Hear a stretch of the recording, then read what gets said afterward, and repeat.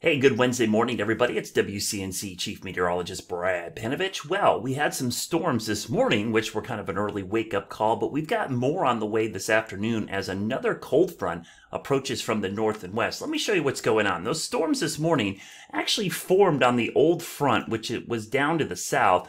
It kind of got pulled back to the north a little bit as the warm, kind of muggy air got pushed back north ahead of the main front, which is up in here.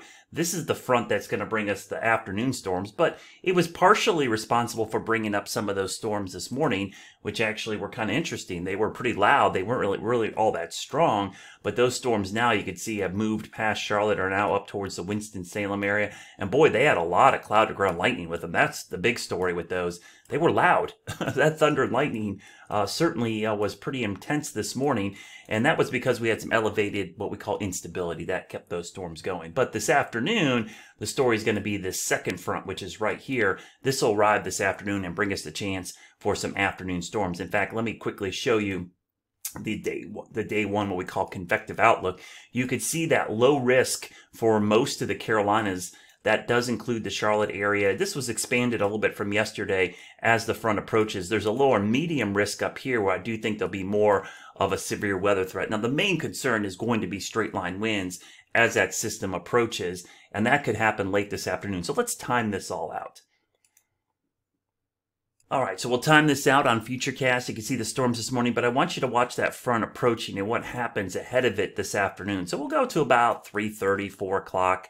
You start to see storms developing. There's the front. Clearly see it up there. But watch what happens through the evening hours. This is about 7 o'clock. Things get active. They'll be scattered, but some of these storms could be strong, especially through 8, 9, 10 o'clock tonight. You see them moving through. So again, not widespread storms, but the ones that can get going, especially we'll have to watch this cluster and over in this area as well. Potentially some strong storms. Hail would be a concern. This is kind of a heightened hail threat. We don't normally see that as much in the late summer, early fall, but I do think hail would be an issue as well as straight line winds. Tornado threat is what we call non-zero. It's not zero, but it's pretty low. As we go through time, you can see that front will push through. Probably not until early tomorrow. So this is tomorrow morning. Notice the time around 6 a.m. The front's like right in there. So it takes through tomorrow morning for the front to clear and into the afternoon hours. So there will be a lingering shower or storm chance tomorrow afternoon. But once that front pushes through tomorrow evening completely, we get into this northwest flow, and the air mass behind it is really, really nice. In fact, let me turn off the model data real quickly, and we'll turn on the surface data just to show you the temperatures right now, because I want to show you where the temperatures are generally much cooler up here across the Midwest. You could see some pretty nice conditions up there. I'm going to turn on the temperatures just to show you the contours. So you see this cool air up here in the northern plains, up into the areas of the upper Midwest and the Great Lakes. That cooler air will be arriving later this week. So the high temperatures will likely be in the low 50s by the end of the week.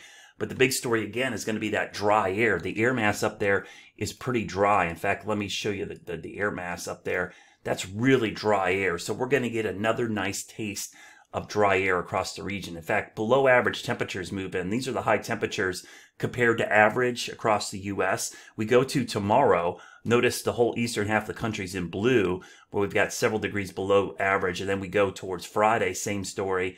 Saturday, closer to average, and then by Sunday things start to warm back up. So there will be a little bit of a cool down for the end of the week before things heat back up next week. But the story is going to be those storms that we're keeping track of today as that cold front approaches. Of course, I'll post updates throughout the afternoon, and we'll let you know what to expect as that system gets closer to us. But we are going to see the chance for some storms developing later this afternoon into the evening hours as this cold front towards the north and west gets here. Have a great day, everybody.